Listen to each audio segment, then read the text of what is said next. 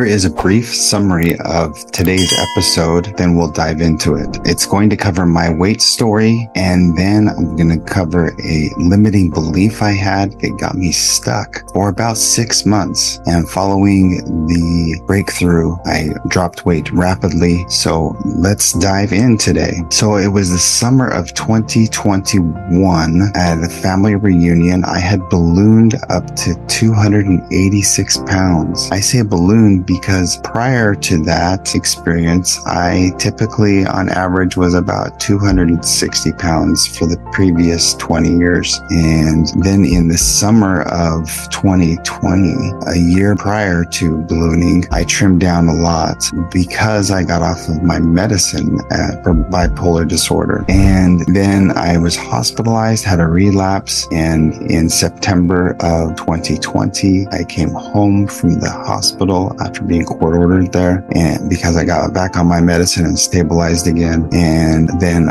when I came home, the day after I came home, our 6th child was born. After he was born, I was probably, I don't know how much I weighed after the hospital. I was probably around 240, I would think. And then I jumped up to 286 by the summer of 2021, which is typical. I usually gain about, 60-ish pounds, 40 to 60-ish pounds after I get back on my medicine typically. And as a result of that, I had created this limiting belief that I must need to be heavy in order to maintain my sanity. Let's start with this 286 again, and we'll break things down from there. And then we'll come to the limiting belief breakthrough, and then I'll conclude with takeaway. So in the summer of 2021, again, when I was 286, I decided that I needed to trim down, and I set an ambitious goal to wanting to trim down to my ideal weight, which was my high school weight, around 195, 198, somewhere in that range. And I made that active decision and started eating differently and striving to not eat till I was stuffed. Because one of the side effects of my medicine is it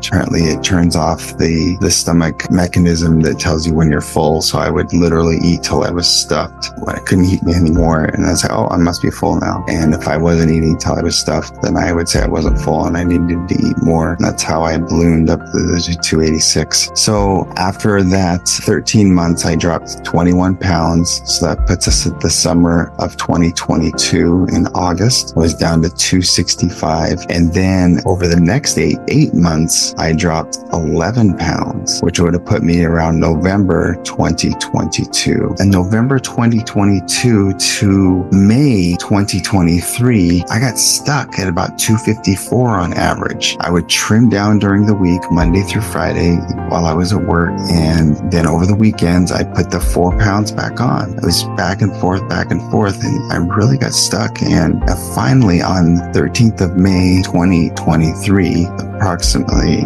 14 weeks prior to today, August 2023, I awoke from a nap. I don't recall what I was dreaming about, but when I woke from my nap, I realized, man, I got to get to work. And I thought to myself, with the help of some inspiration, the idea came to my mind's eye that I needed to make the decision if I wanted to be lighter or not, if I really wanted to trim down. And I said to myself, yes, I do want to trim down. And when I made that decision, it became very vivid to me that in order to accomplish what I really wanted, and I knew that that's what I really wanted, it wasn't just a vague idea. I had made the decision in 2021 to trim down, and I did. But in May 2023, after that dream and this inspiration that came, I recognized that if I wanted to trim down, I needed to take accountability and I needed to live in accordance to correct principles. What I'm translating and what I'm trying to say with all of that is that I had started a podcast in March of 2023. At the time, it was called Jesus is the Mark. And for the next month or so, I had thought to myself about making Jesus the mark or the aim or the focal point of my life. And it dawned on me when I woke up from that dream that if I wanted to make him the mark of my life, I needed to have his image in my countenance, meaning that part of taking on the character, the attributes, and the perfections of Christ meant that I had to also take on his physique. And I have a very challenging time considering himself being 254 pounds as I was. The bottom line was I was complacent. I wasn't exercising. I was stuck.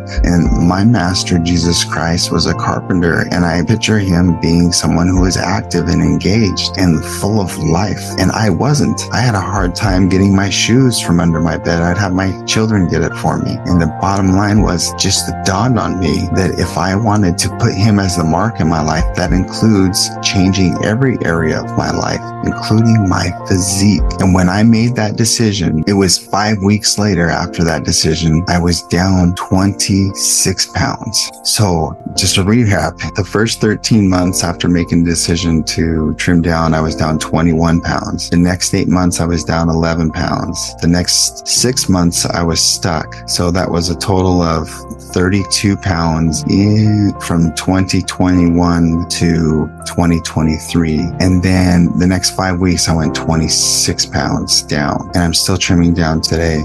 So what was the limiting belief? The limiting belief was that if I'm going to maintain my sanity, I had to be heavy as a result of my medicine. And I broke through that limiting belief by making Jesus the mark in my life and recognizing that my weakness was the natural man or the carnal man was controlling my life rather than me governing my body and taking accountability. So in conclusion, the takeaway from all of this is, number one, you need to turn your life over to God. Number two, you need to take accountability for what you let into your body. Number three, you need to trim down. Literally, you need to have your mind single to God's glory. It's not about the weight. It's about glorifying him and being a light on the hill so that you can bring energy and joy to your family and you can tie your shoes without running out of breath. And then fourth and finally, you need to live,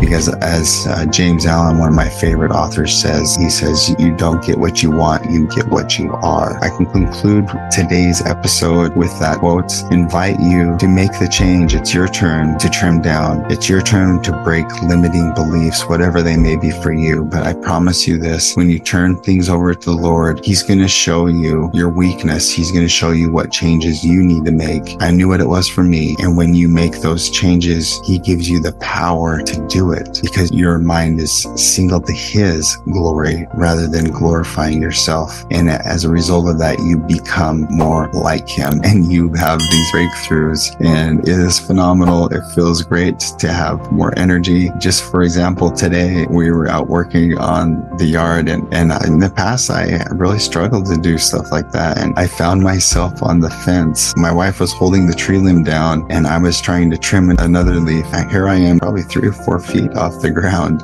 leaning on the fence and on this tree branch which my wife's holding down and trying to cut another branch. Anyhow, the branch I was leaning on, it was a branch against the house. It broke and I crashed down, took my wife out on the way down and landed on the on my knee on the sod or the lawn, and just kind of laughed about it. And I'm so grateful that I have additional energy and additional life, and I can serve more, and I can run and not be weary and walk and not faint. And it feels great to be trimmed down and be on the path to trimming down even more. It gives you the agility and joy of being more fit.